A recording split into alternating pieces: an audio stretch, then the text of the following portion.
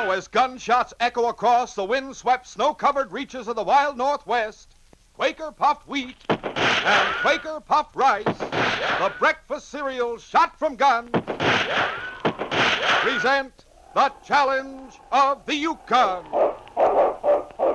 It's Yukon King, swiftest and strongest lead dog of the Northwest, blazing the trail for Sergeant Preston of the Northwest Mounted Police in his relentless pursuit of lawbreakers. On King, on Huskies. Gold discovered in the Yukon. A stampede to the Klondike in the wild race for riches. Back to the days of the gold rush, with Quaker puffed wheat and Quaker puffed rice, bringing you the adventures of Sergeant Preston and his wonder dog, Yukon King, as they meet the challenge of the Yukon.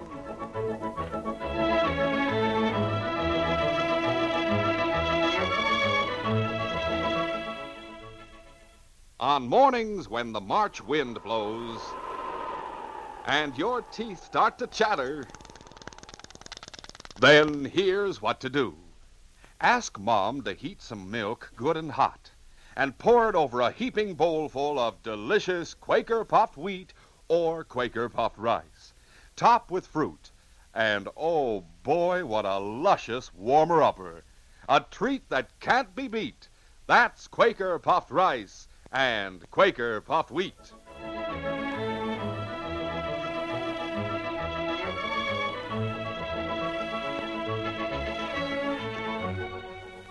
Bill Chester was a young miner who lived with his wife Sadie on a claim a few miles from the town of Cascade. He had confidence that his mine, if properly developed, would prove highly valuable, but he lacked the funds to get the necessary equipment. One morning, soon after the bank opened, Bill Chester knocked at the office of Judge Stone, the banker. Come in. Well, Bill Chester. Sit down, be comfortable. Thanks, Mr. Stone. Now, what brings you here so early in the morning? I'll get right to the point, Mr. Stone. I want to arrange a loan to get enough money to buy equipment to work our mine. I feel certain the mine will pay off within a short time if I can get the machinery to work it. Yeah, it would take several $1,000s to get the necessary equipment, Bill. In fact, you probably need almost $10,000. Yes, sir, I reckon I would. That's a lot of money, Bill. I couldn't consider lending such an amount, or any amount for that matter, without collateral to cover the loan. Well, we have the claim along with our cabin and our other belongings. I'm in the banking business, Bill. The money I have to lend out belongs to other people. That claim, plus the cabin and all, wouldn't bring much more than $500. I couldn't take a chance like that. But I told you the mine's valuable. I'm sure of that. And if I get the machinery to work it, I'm certain it'll pay off plenty. Bill, this bank would go broke within a week if I made loans to every prospector who came in telling me how valuable his claim would be after it was worked. No, Bill, we can't make a loan without a person having enough collateral at the time of the loan to cover the amount. But you can take my word for it, Mr. Stone. That mine we Sorry, have... Bill.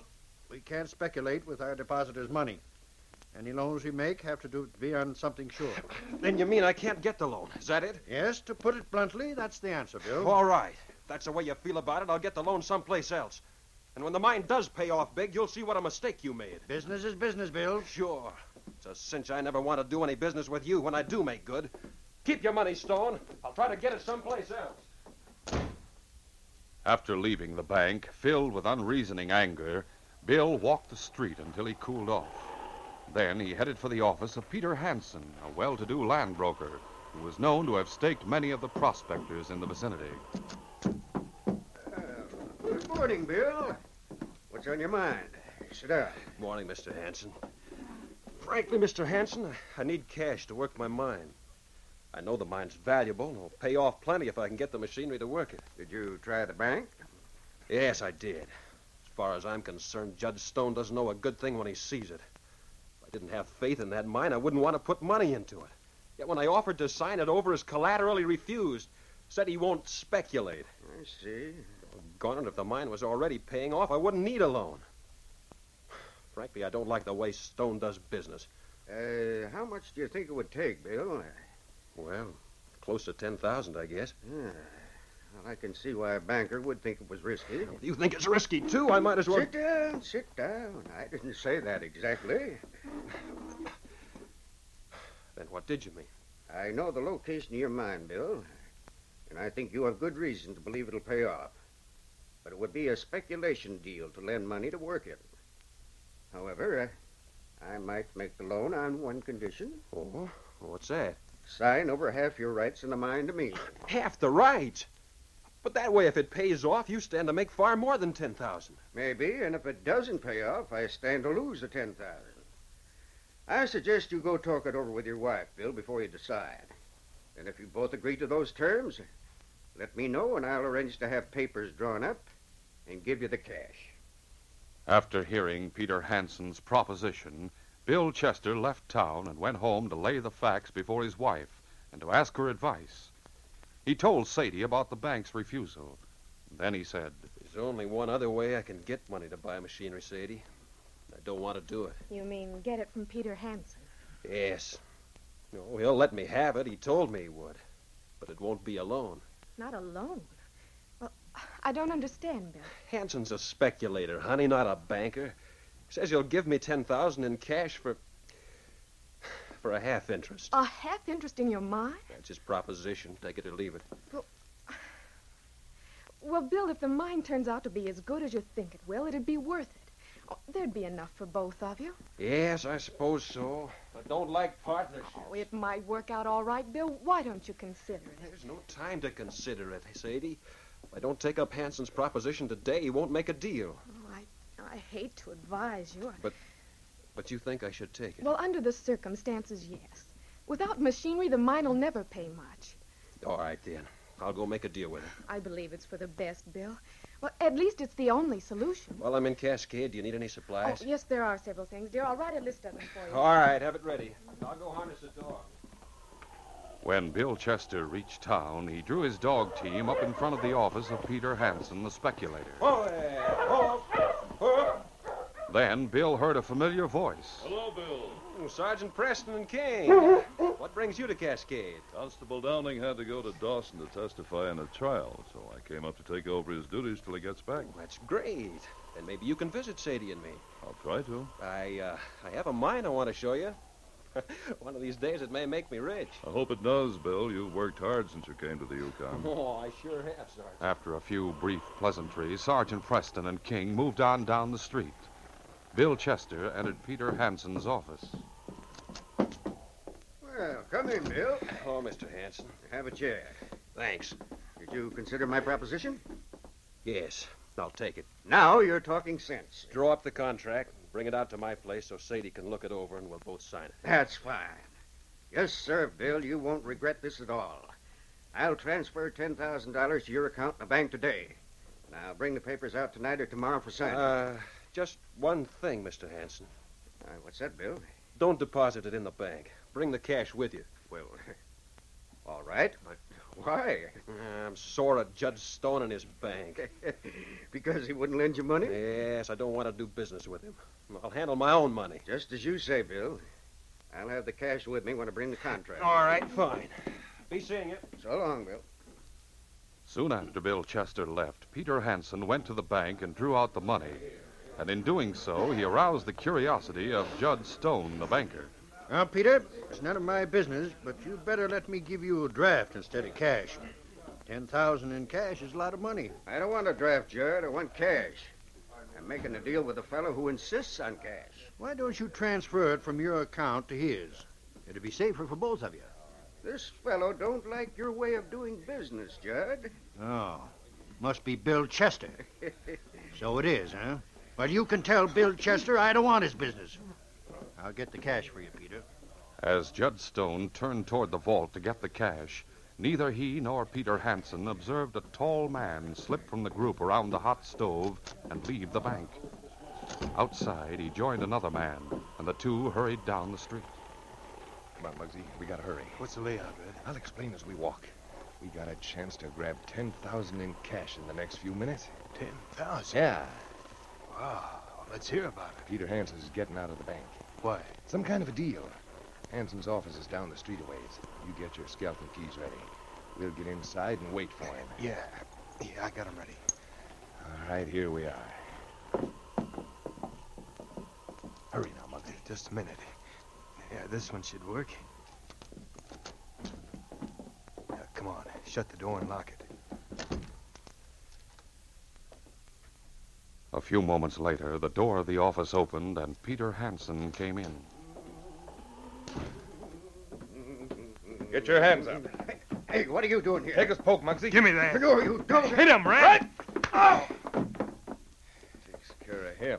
Hey, Red, I think you killed him. Ah, what of it? Grab that cash and let's get out of If here. it's murder, Red will hang. You shouldn't have hit him with that gun. Hey, Muggsy, did you see that dog sled outside as we came in? Yeah, what about it? With that dog team, we can be miles away from here when Hansen's found. Then let's take it. Come on, Red. Don't let anybody see that bag of cash. Yeah, it's plenty heavy. Put it on the sled and cover it up good. I'll line up the dog. Right. Muggsy quickly hid the $10,000 under the heavy deer hide covering of the sled, while Red got the dogs on their feet and in line for traveling. They were just about ready to start when... Just a moment there. Huh? Oh, good morning, Monty. Just what are you going to do? Why? Well, what's the matter, Monty? That sledding team belonged to a friend of mine. Oh, we bought it from him less than an hour ago. Oh? Can you prove that? No, but And can't you'd you... better come with me. What are you going to do? Lock you up while I find Bill and check on your story. Oh, wait, officer. I said come on, I mean it. Oh, what about our dogs? You going to leave them here? My dog will keep them quiet. King, stay with the team, boy. Now you two start walking. Just because... When Sergeant Preston reached the constable's office, he searched his two prisoners. He took their What do you guns. figure you're gonna When he find? found the skeleton keys, he paused to examine them. What are you doing with these? I found him a couple days ago. Huh? I'll look into that later. Come on, I'll lock you in the cell for the time being. There we are. As Sergeant Preston reached out to open the heavy steel door, Red saw and took a slender chance for freedom. With his right foot, he kicked at the Mounties' gun hand, sending the weapon spinning to the floor. Get his gun! No, you don't. Red grappled with Preston. They both rolled to the floor. Before the Mountie could regain his feet, Muggsy grabbed the gun and swung it. Hit him, Muggsy! Yeah, that put him to sleep. Hope I didn't kill him, Red. Killing him on is bad business. Oh, you didn't kill him, but he's out cold. Get some rope of that gear rack in the office. What are you going to do, Red? Tie him and gag him. And lock him in this cell. Before he comes to, we'll get that dog team and clear out of town. While Red and Muggsy were with Sergeant Preston, Bill Chester completed his shopping and returned to his sled, where he found King with the dog. Hi, King. What are you doing here? You must like my dogs. You do, huh? Okay. Your boss says he's going to bring you out to my place. You really get to know my dogs then. Yeah, fella, I got to be going home to Sadie. All right, you huskies.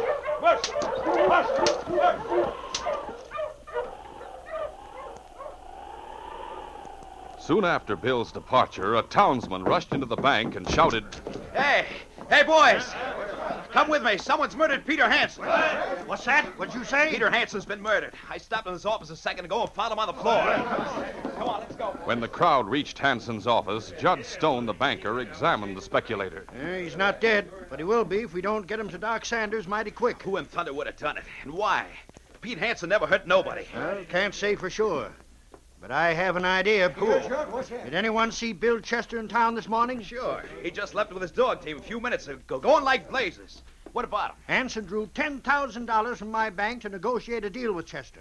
He said Chester insisted on cash. Why, that took good. If Bill Chester has that money in his possession, I say it'll be proof that he attacked Hanson. Sure.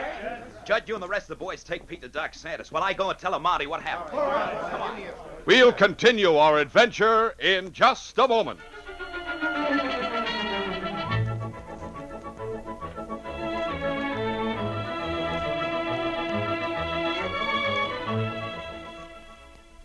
Say, fellas and girls, can you tell what this Morse code message stands for?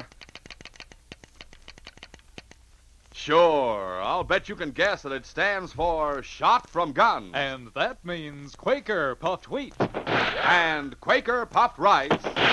The shot from guns breakfast cereal the whole family goes for. Man, oh man, huge guns are loaded with premium grains of wheat or rice. And then These choice king-size kernels are actually exploded up to 8 times normal size. That makes them bigger and better tasting. Makes Quaker puffed wheat and Quaker puffed rice crisp and tender as nuts in November. They're shot through and through with bang-up nut-like flavor, too. And most important, they're nourishing. Good for you. Both delicious kinds furnish added food values of restored natural grain amounts of vitamin B1, niacin, and iron. So try delicious, nutritious Quaker puffed wheat and Quaker puffed rice. So tasty, so easy to serve, topped with milk or cream and fruit. Remember, they're never sold in bags or bulk. To get the original, crisp, fresh wheat or rice shot from guns, always look for the big red and blue Quaker package. Look for the smiling Quaker man on the front. He's your guarantee that you're getting the one and only delicious Quaker puffed rice and Quaker puffed wheat.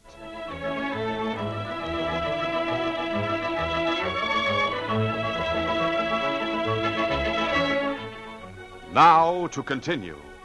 The two outlaws, Red Collins and Muggsy Dunn, were about to leave the constable's office, having bound and gagged Sergeant Preston and locked him in the cell, when the front door of the office opened. Hey, where's Sergeant Hey, Preston? what do you want with him? Somebody tried to murder Pete Hansen. We just found him beat to a pulp. You don't say. Well, the Mounty's not here right now. Where is he? I saw his dog down the street. Yeah, he went somewhere to serve a process paper on a miner. Said he'd that's be it. gone for quite a while. Yeah. You don't know where he went? No, but we'll be here when he gets back. We'll tell him what happened. Well, tell him we go to get the fellow who slugged Hansen. What's that? A fellow named Bill Chester did it. We'll go get him. Oh, yeah, well, that's a good idea. No sense in waiting for the Mountie to get back. I see you later, boys. So they think somebody else did it, huh, Red?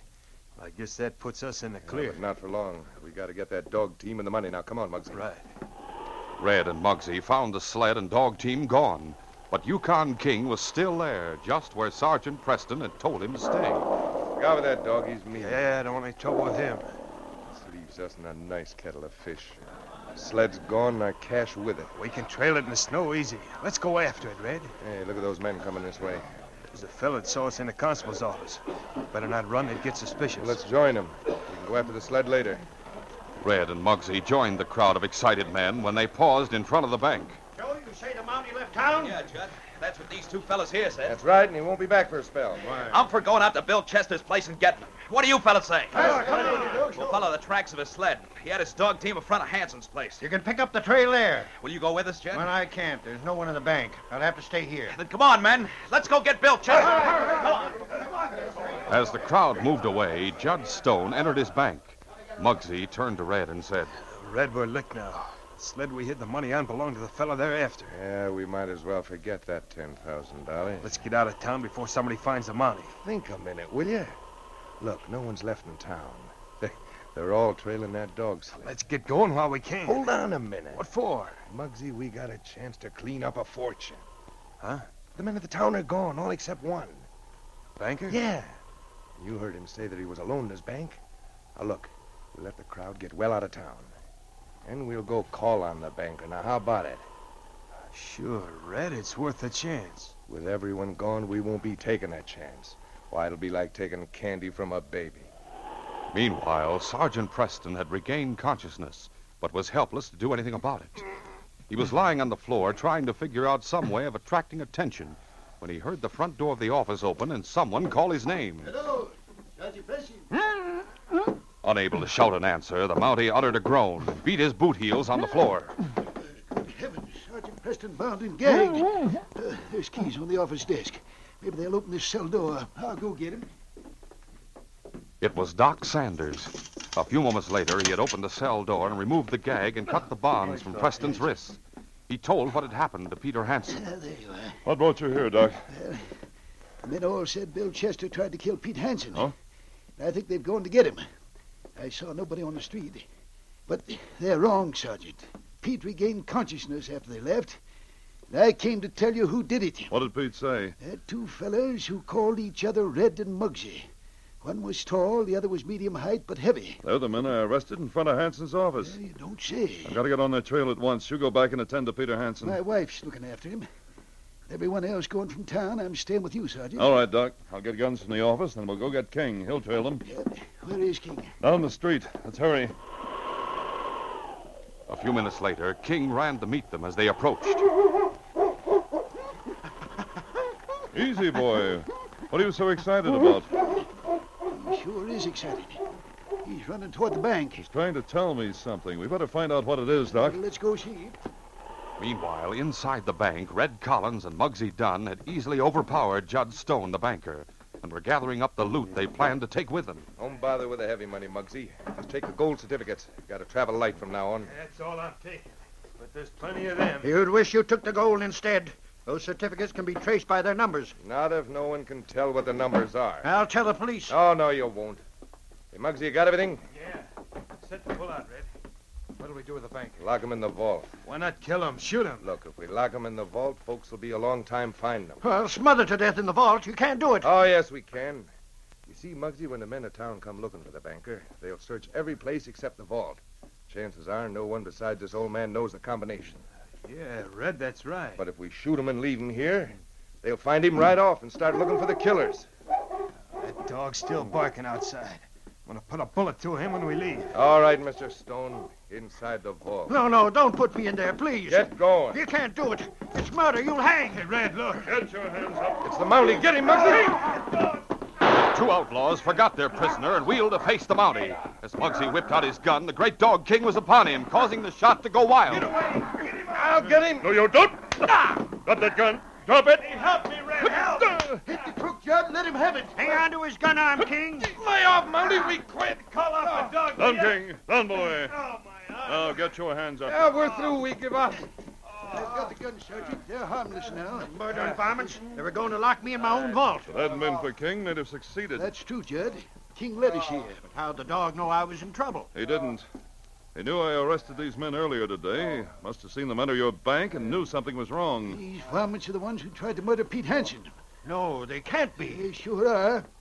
Pete regained consciousness after you brought him to my place. You'll identify him. Oh, my sakes. What's wrong, Judge? Oh, I've made a terrible mistake. I've accused an innocent man. Bill Chester? Yes. I thought he was the one who slugged Pete. I told the others that he did it. When they went after Bill, they were in a hanging mood. Well, lock these two up, then start for Chester's cabin at once. Come on. Bill Chester arrived home and was about to unload his sled of the few supplies he had bought in town when his wife called from the door. Unload the sled later, Bill. I just made some tea for you. Hot tea, huh? Well, a cup of tea will be mighty refreshing after the run-in from town. Did you make the deal with Peter Hansen? Yes, almost. Almost. Oh, no, here. Sit down. Your tea's ready. Oh, good. The young miner related his deal with Peter Hansen as he slowly drank his tea. He had just finished when there came a knock at the door. I'll answer it, honey. We came to get you, Chester. Hey, what's the occasion of this? Now, don't stall, Chester. You know what we want you for. Now, hold on. Bill, is something wrong? Yes, ma'am, something's wrong. Your husband tried to murder Peter Hansen today. Oh, no. That's a lie. Mind if we search you and your cabin? Well, of course not. Search all you please. Search for what? The $10,000 Bill took from Hansen after he tried to kill him. Oh, no. What are you talking about? All right, boys, I'll search Chester. You search the house and the sled. Bill, No, wait a minute. What went on in They town? found nothing on Bill Chester or in his cabin, Please but the be search of the careful, dog Chet. sled disclosed the sack of money that had been hidden there by Red Collins and Muggsy Dunn. Here it is. It was hidden under the supplies they brought from Oh, town. there's some mistake. It can't be. All right, Chester, what do you got to say for yourself? I didn't put that sack on my sled. I don't know how it got there. That's a lie. If it wasn't for your wife, I'd string you up right now. If Pete Hansen is dead when we get back to town, why, we'll Hey, spring look. Here comes the Mountie. Thank goodness it's Sergeant Preston. Judge Stone and Doc Sanders are with him. Sergeant Preston knows I didn't do it. Preston, we got your man for you. Go ahead, Sergeant. Release him. He didn't commit any crime. We're sure he did. Here's the gold he took from Hansen. We found it on his sled. I can explain how the gold got there. You can? Yes, Sadie. And the men who put it there are in jail. Tried to kill me, too. Oh, shut up, Judd. Let Sergeant Preston do the talking. Yeah, let's hear what he's... Sergeant Preston quickly related what had happened to him and banker Judd Stone, and also how he had arrested Red Collins and Muggsy Dunn when he found them preparing to steal Bill's sled and dog team. I was going to lock them up and then go find you, Bill, but they got the best of me for a while. But the gold, did they put it on the sled? Yes, Sadie, they've confessed. They're being held on a charge of robbery and attempted murder. Then Pete Hansen's alive? Yes, Bill. Pete's going to be all right. Well, now, has everybody said his piece? Yes, Judd. Have you something to say? You bet I have. Bill, I owe you an apology. It was I who sent these men out here to get you. Oh, no hard feelings, Mr. Stone. I understand. Guess I owe you an apology myself. Nothing of the kind. Now, if you want that loan from my bank, you can have it, just for the asking. No collateral needed. Thanks, Mr. Stone, but that wouldn't be right.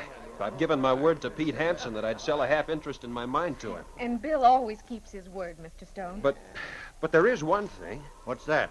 Oh, this has taught me a lesson. The bank's the safest place in the world to keep money. I tried to tell Hanson that this morning. Will you take charge of this money?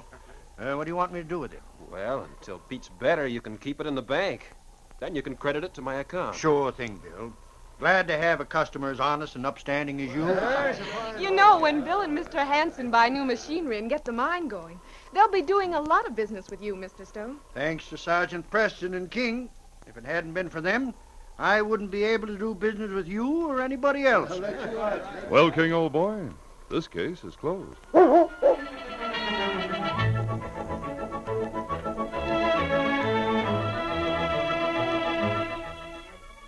In just a moment, Sergeant Preston will give you a preview of Wednesday's adventure.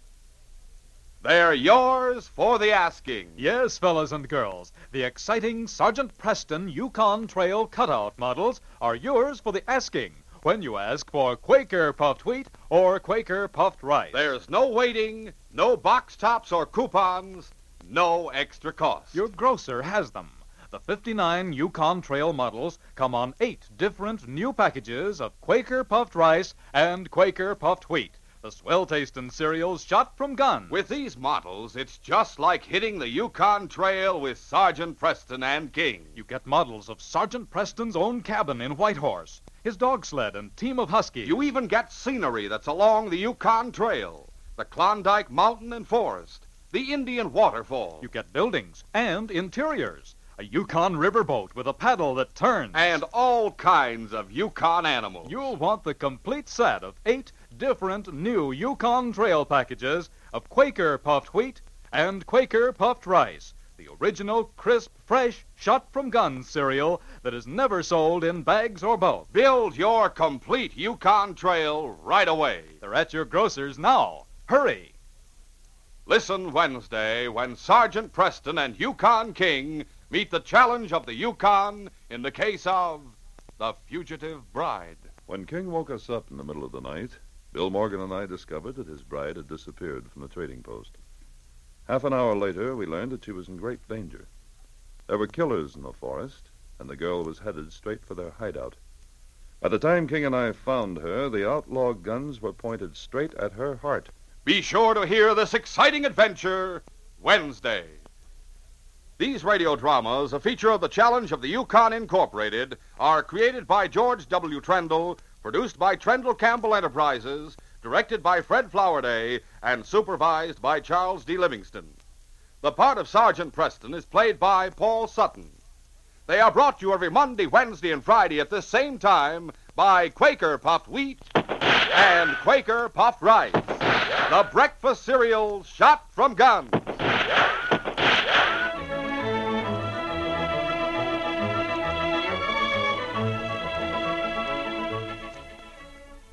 Your best bet for hot breakfast is Quaker Oats. The giant of the cereals is Quaker Oats. Delicious, nutritious, makes you feel ambitious. The giant of the cereals is Quaker Oats. Yes, if you want to be a star in sports and school activities, make your hot cereal Quaker Oats, 'cause Quaker Oats helps grow the stars of the future. You get more growth, more endurance from oatmeal than from any other whole grain cereal. Remember, Quaker and Mother's Oats are the same.